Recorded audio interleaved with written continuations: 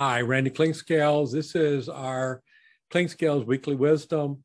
This year, or this month, actually, we're talking about World Alzheimer's Month. And so we're going to talk about some caregiver tips going forward for you that are caregivers of people that are dealing with Alzheimer's or dementia. So caregiver tip number one is you can't pour from an empty cup. And what that means is that if you're trying to be a caregiver and you're exhausted and your tank is empty, you're not going to do a good job. And so one of the things that we like to talk about with our clients is that the most important thing that they can do for with their family member with dementia is to take care of themselves first. Because again, you cannot pour water from an empty cup.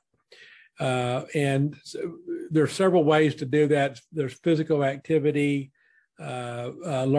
relaxation techniques, getting yourself out of the situation. And we'll talk a little bit about that later on in one of our other tips. And also there's strength in numbers. And so if you can find somebody that's also going through the same journey that you are on, and that you can share what your concerns are and your worries and your frustrations, that's really helpful. Caregiver tip number two is to give your relationship love and attention. And what I mean by that is that I know when I was caring for my grandmother, there was a time when I felt like that all I was doing was caregiving and not being able to be a grandson. And so with the aid of one of our care coordinators from my office who helped me oversee my grandmother's care, as well as the help of my wife, I was able to step back and be a caregiver, but also be a grandson. And it gave me a much better perspective. It's so easy to lose that relationship that you had before the dementia. And sometimes being able to step back and get help, then it allows you to, be a spouse or be a son or a grandchild. Caregivers tip number three is watch for signs of stress. This is really important.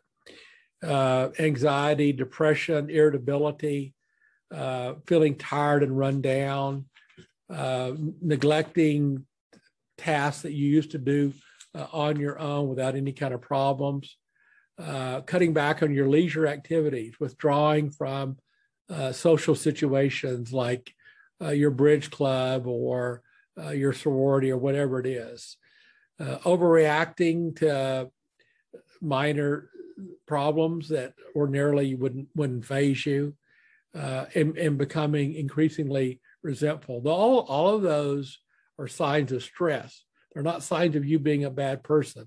They're signs of stress. Caregiver tip number four is combat stress. And how do you do that? Again, take it one day at a time. Learn relaxation techniques. Combat negative moods by sharing your feelings with others. Get enough sleep and lots of sunshine, get enough exercise and physical activity. And please don't be afraid to seek out professional help. It's okay. It's okay to seek professional help. So let's move to caregiver tip number five.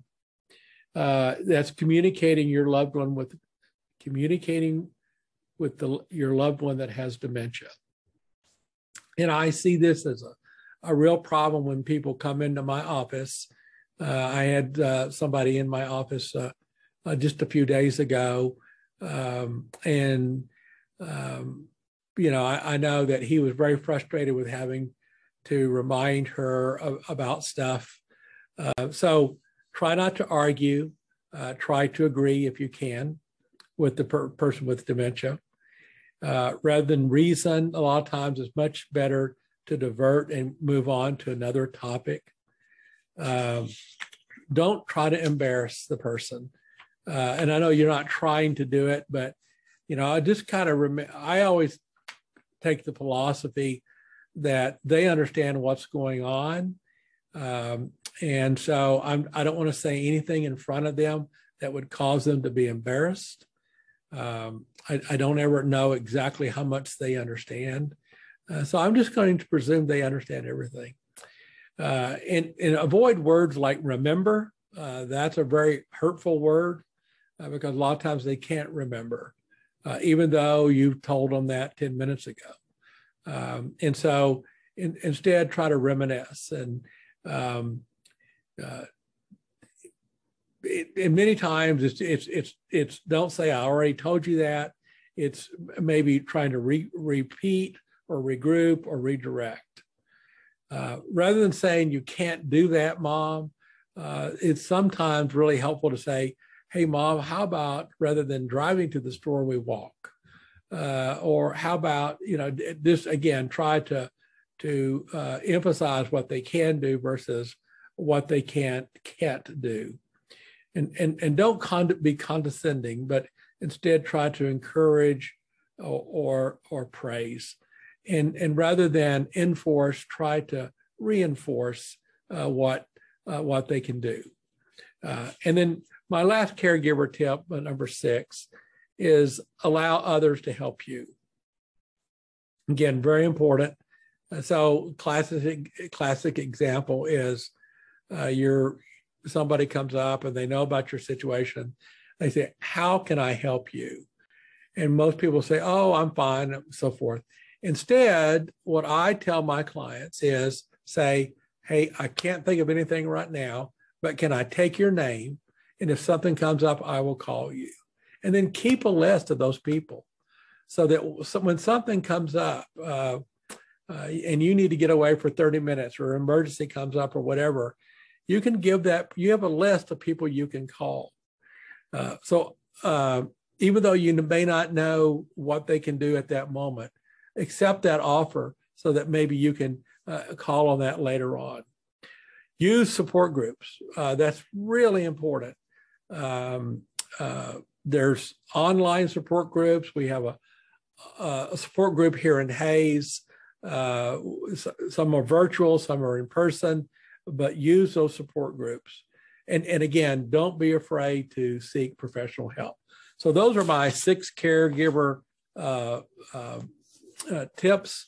Just want to remind you that we are having a workshop in Wichita. I would like to invite you to that. That's on September 16th. We have one at 10 o'clock and one at 2 o'clock. One of them is about what you need to know for the second half of life, and the other is about how to pay for long-term care.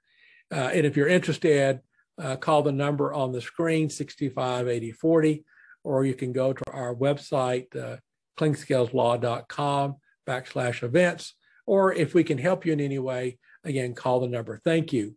And we will talk again next week during this recognition of World Alzheimer's Month.